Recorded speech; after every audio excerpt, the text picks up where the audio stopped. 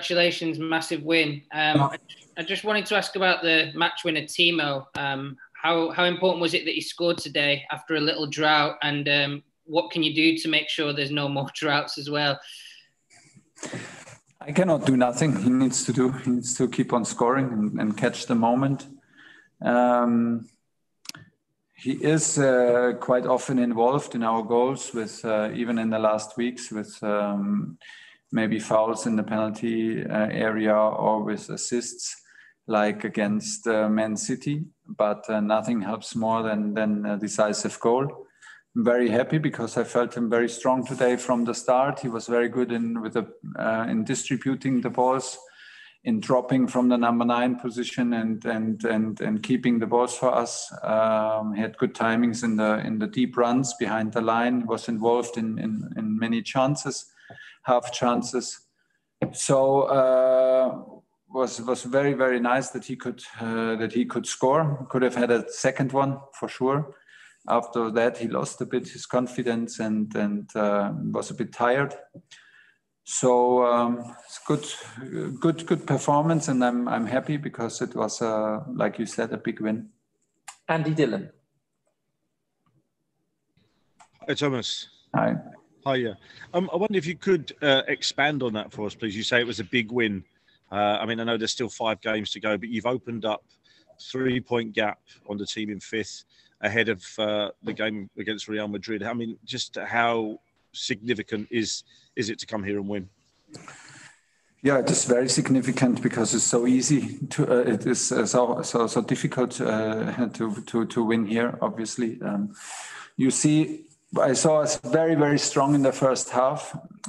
Very concentrated performance. We have to be so patient and aggressive at the same time because. They invite you sometimes to come into their half. They invite you to have ball possession, but once you do easy ball losses, you have crucial ball losses, they can punish you in any second with counterattacks and with set pieces. We did not allow that in the first half. We controlled the game. We had excellent counter pressing and closed the spaces for counterattacks very, very bravely. So I'm very happy about that. Then you see we were a bit too passive, too deep in second half for 15 minutes, and we instantly suffered from their quality and physicality. We're a bit lucky not to concede maybe a shot from Lingard, but overall, it's a big strength of us to not concede chances, to not concede big chances. The team effort is huge, and after 15 minutes, we got the control back.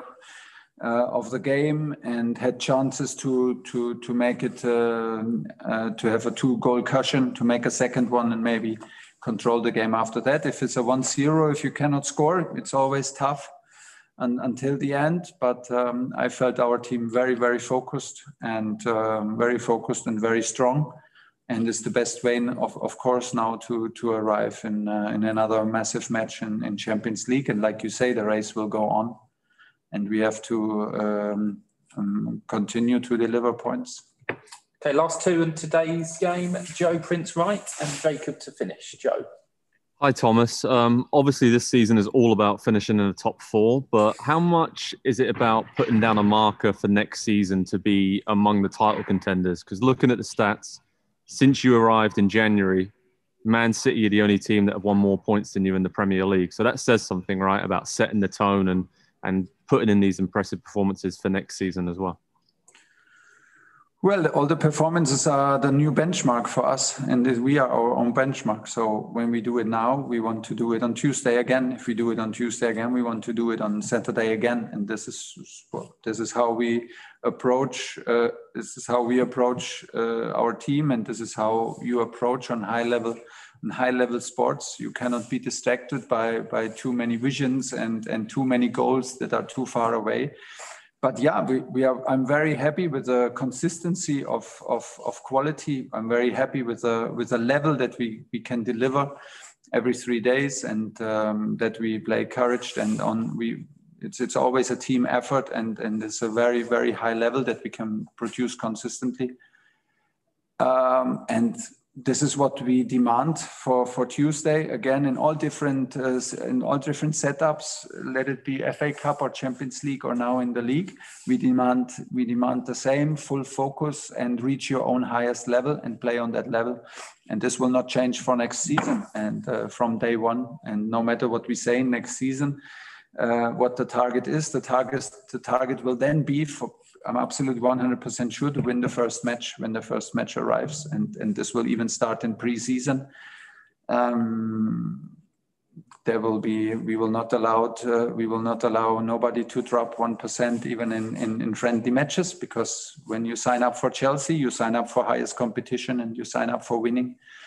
And for this, we have to stay with both feet on the ground and work hard. And I think this is what the team feels right now. They feel absolutely tired.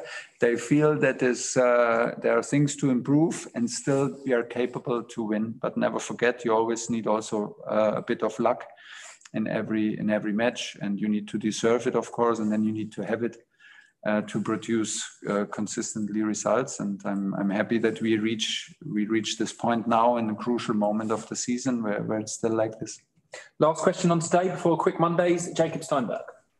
Hi, Thomas. You deserve to win, but I'm just wondering what you thought of the red card. Is that something of a worry for you, even given the referee's gone over to look at it on the monitor and still can't see that it's a pretty straightforward clearance from the West Ham defender? Yeah, I think the follow through is a bit dangerous, and it looked maybe I did not see it at all live, but on TV I could not.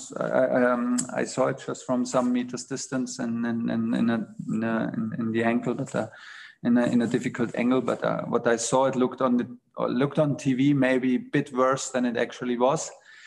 Was a harsh follow through. And then they decided maybe that it was a dangerous foul and a reckless foul.